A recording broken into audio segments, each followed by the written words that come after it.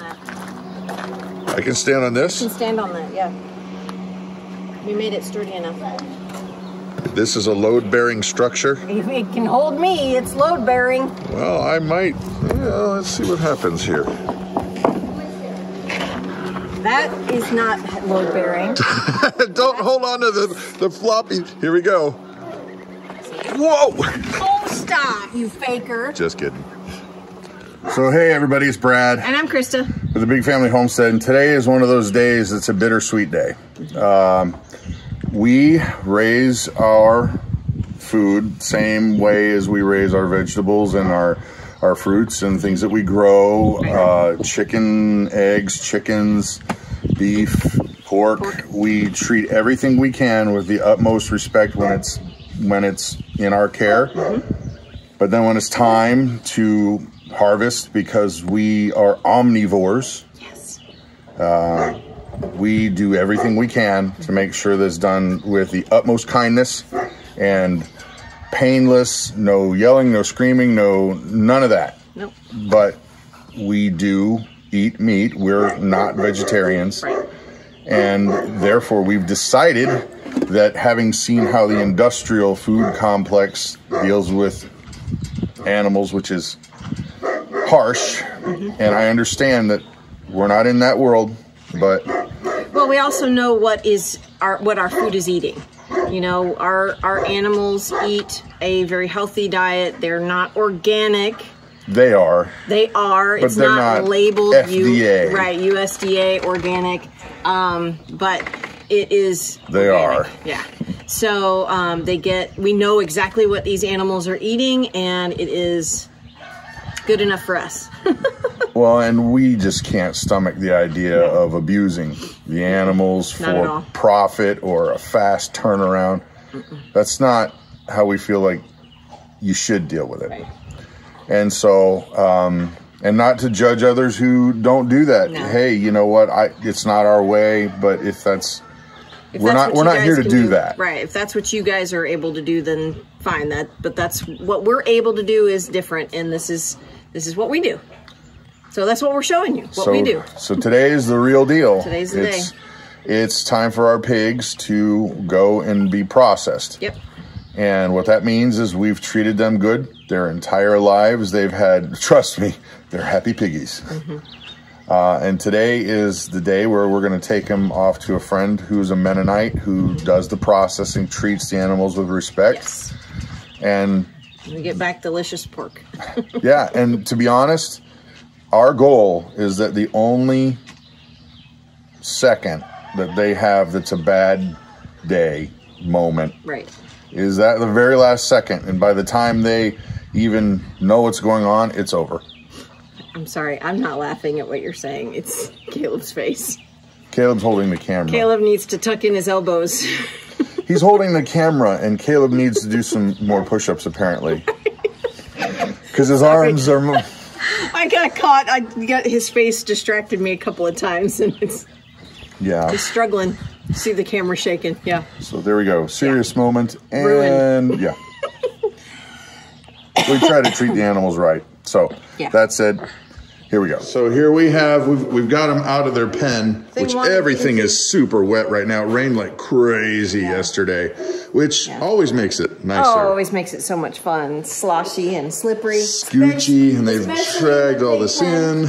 Big pen was extra slippery today, extra slippery. I almost fell twice.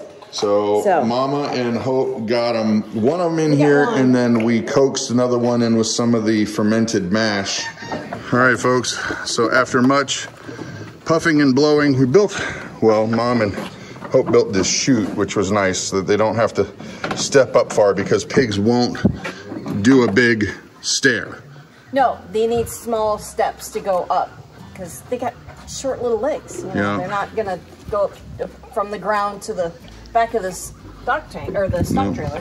And the real key, if you want to have pain-free loading, is food. Food, their favorite. Food. Find the favorite food, and then you don't have to mess with it, because they'll follow it. As you can see, there's a little trail. Yeah. They started out over there, and then we kind of just brought them in from the outside, and You just kind of tap them on the butt. Hey, Clover, how's it going? You're looking good today. Good to see you. Thanks for coming. You are one handsome calf.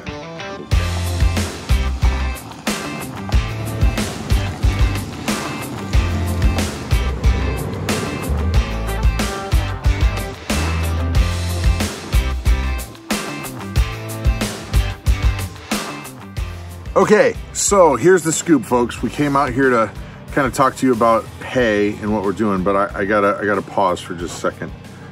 How many of you out there have, you know, the kids are loud and the neighbors are cutting grass and the TV's on and just a million things are going on, and just somebody decides to play piano and practice and you just can't think, and so you escape somewhere to just get away for a sec?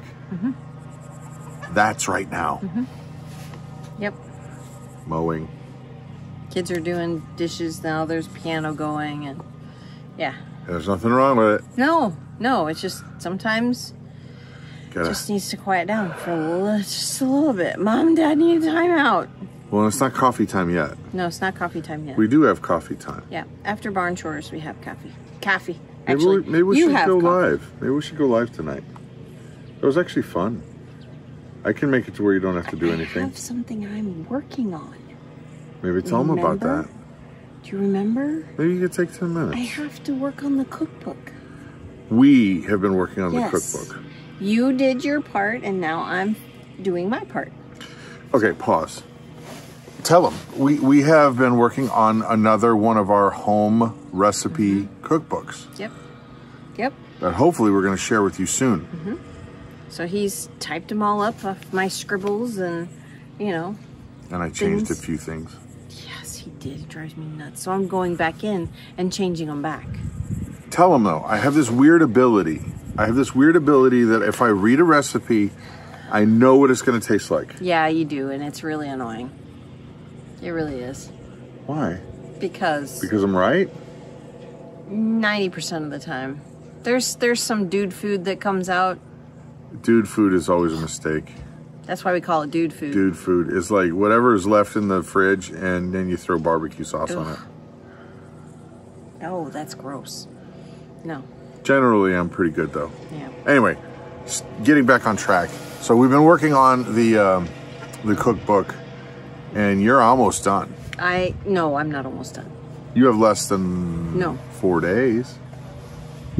No, I'm not almost done. I probably have another week. That's pretty much almost done. Yeah, well, I just started 2 days ago. That's thanks to my typing skills. Yeah. There's not a lot of grammatical errors. It's editing, making sure that the directions flow right and everything is lined up and all of that stuff. So. Well, I got to tell you, anytime you guys do buy a cookbook or a beard balm or any of that hand cream and stuff lip balm that is my favorite. Anytime you buy any of that, it does help us to continue making videos for you, and being able to afford a phone or a tripod or a camera or a thing so that it's actually worth watching. So thank you very much. Yes. Now, hay. Why did we go with buying hay? Well, we don't have enough property for one. The pasture that we have, our animals graze on that. We do have a small, probably 3/4 of an acre, but that doesn't make enough hay for the animals through the winter. Our winters are very long. From the time the grass is done growing till we get grass again is approximately 7 months. Unless winter comes early, but... which, knock on wood, hopefully it doesn't. Right, and we've talked to many, many, many farmers about cutting and making hay, and they say it's not worth it unless you have 50 acres. You don't make... Then you break even. You break even at 50 acres because of the cost of the tractor and all of the implements and the breakage and all of the stuff that happens. Time, yeah, exactly. It doesn't cost. It's not cost effective. It doesn't pencil out. It doesn't pencil out. Right. Which I love that phrase. Yeah, I do too. I do love that phrase. So we purchased hay this year and last year. And honestly, another reason, we're getting old. I don't mind. I actually loved it. I loved it. Drove the tractor. What? And I stacked all of it with everybody. Yeah, I know you did. I know you did. It was hard on me and the kids and you, and I know you liked it. I loved being outside, but it was really hard work. And if you don't grow up doing that, you know, it's something hard to get used to.